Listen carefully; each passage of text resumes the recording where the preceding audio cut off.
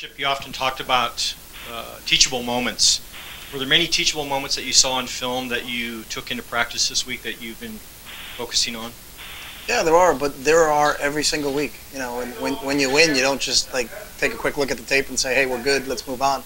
You know, it's there's corrections are made, and you know, kind of our system is that we pride ourselves in our consistency, and we do the same exact things. We have an offense defense debrief meeting every Monday morning that the coordinators run, and then we have position meetings, and then you know, and that's the same thing. There's what do we do positive, what do we do negative, how do we move on? So you know, our method for how we do things it hasn't changed. You know, when you win a game or you lose a game, because there's a lot of corrections that are made when you win a game. You know, and I think if you don't address them when you win games, then you're not going to win many. So I think we kind of pride ourselves in our consistency. Rick, over the time that you've been here, how has your appreciation or your perspective on the Civil War changed? It hasn't. It's the last game of the year. It's the biggest game we play. So can't be bigger than I make it every year. So. Questions? Oh, Jason.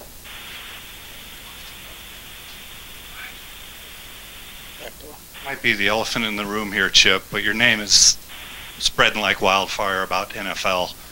A lot of people say you're the hottest prospect out there coaching-wise. Would you like to address that? No. Chip, Marcus was a little tough on himself out there, taking a lot of blame for a lot of things that went wrong.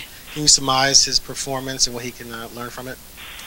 You know, it's one thing you love about the kid is I think he takes everything to heart.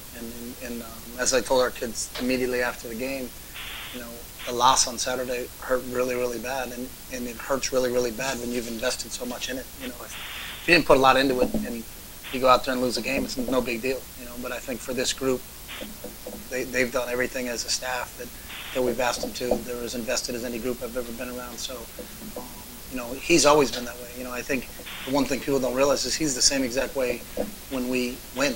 You know, he's in here watching tape and how can I do it better and how can I make it better, and you know, that's what makes him a special player. So everybody had a hand in us losing on Saturday, and it never just falls on one kid.